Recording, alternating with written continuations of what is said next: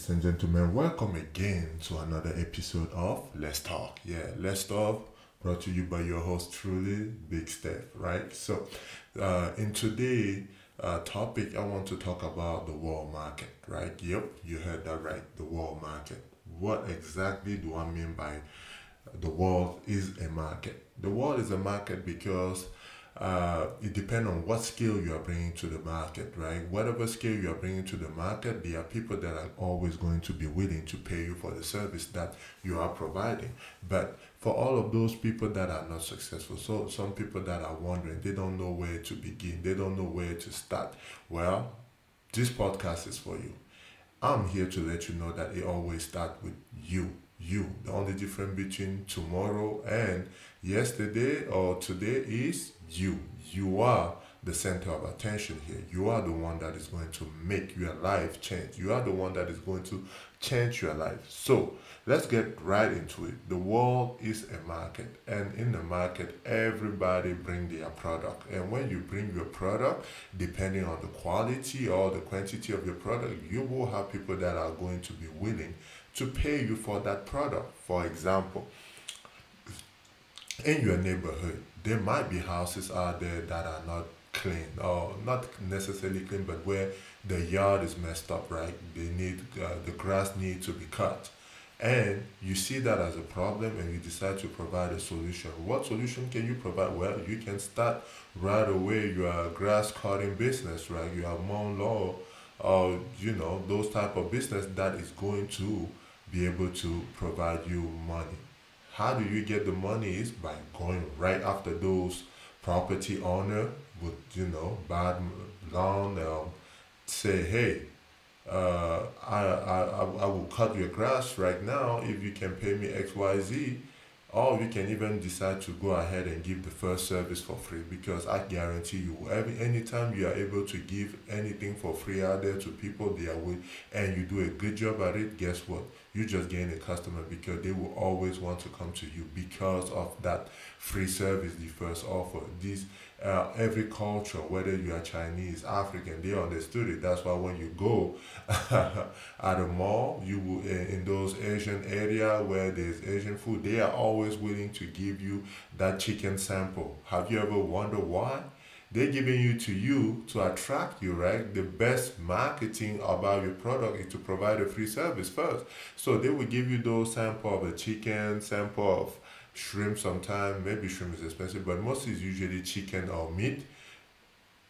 A tiny sample, you will taste it and be like, oh wow, this is good. And then next thing you know, you are already sitting down with your plate that you just bought from their restaurant. And that's how they made their money. That is like marketing 101, right? So the world is a market. What service are you willing to provide today?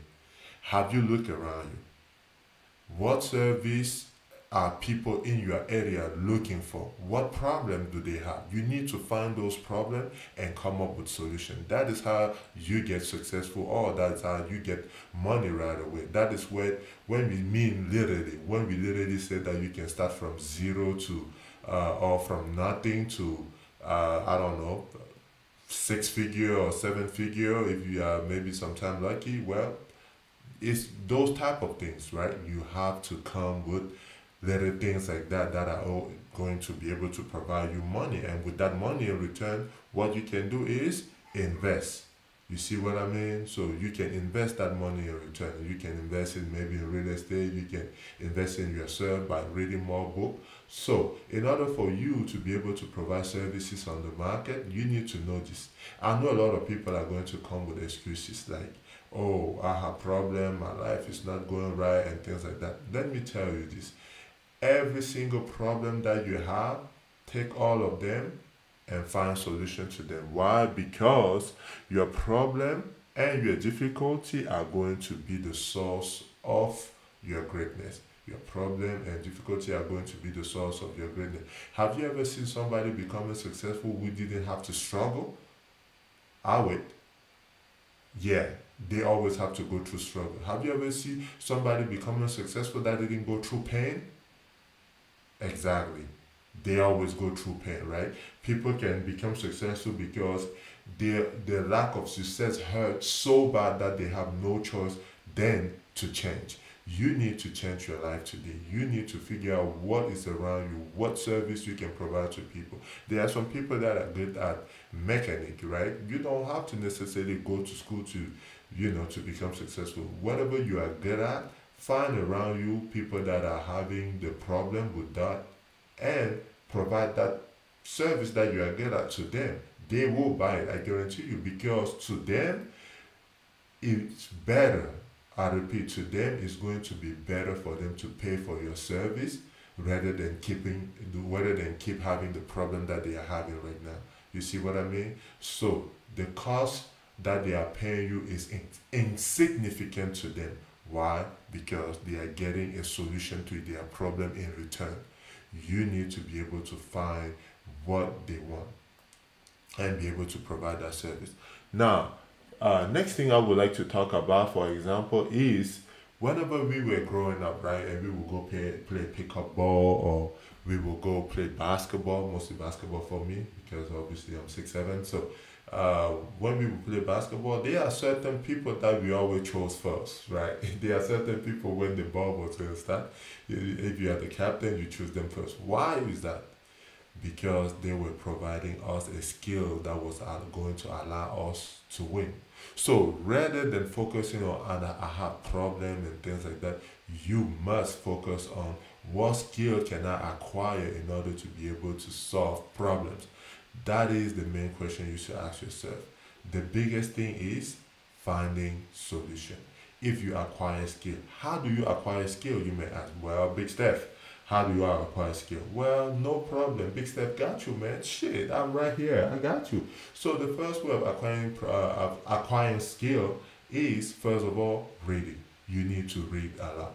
And if you need a book that you might need, my recommendation is, first, you need to learn how to communicate with people in order to obtain what you want. And for that, I recommend this book called How to Win Friends and Influence People. I would really recommend it because it has a lot of lessons in there on how you can influence people, how you always want to look at things from other people's perspective, not yours, because you already know your standing. You don't need to go ahead and speak a lot about what you feel, what you believe. No, you already know that. Mostly focus on listening more than you speak. Those are the type of listen that would teach. Listen more than you speak. Focus more on the other person, because every single human, you, me, every human have an ego. And whenever you tap into that ego, by boosting their ego, they are willing to do a lot more for you. Right? That if you can remember anything from this podcast episode is you need to be able to listen to other people, see their point of view, and boost their ego. People are happy when you give them compliment. I guarantee you, find any girl out there that people say ugly and give her a compliment, you will see how happy she will feel. And in return, she's going to be able to provide you things that you didn't even expect, right? Because and people will always apologize if you apologize first. If you say, hey, oh, my bad, and you boost their ego, you say, oh, I thought that this, but you are right. People are more willing to hear that they are right rather than they are wrong. And for that reason, you, in return, will be successful. So, my first thing, like I said, is you need to learn how to read books. Hardcover book, by the way. I mean, some people read e-book if it works for them, but I'm a hardcover guy right now. It's funny that I'm saying that because I was never, ever the person that read at school. Shit. I went to college and graduated without reading books, man. So I know people will be like, how do you do it, man? Hey, don't hate a brother, hate the game. But yeah, I wasn't reading book. I will, maybe hear a resume here from classmates and things like that, and I will know how to I would know how to handle my bees, you know what I mean?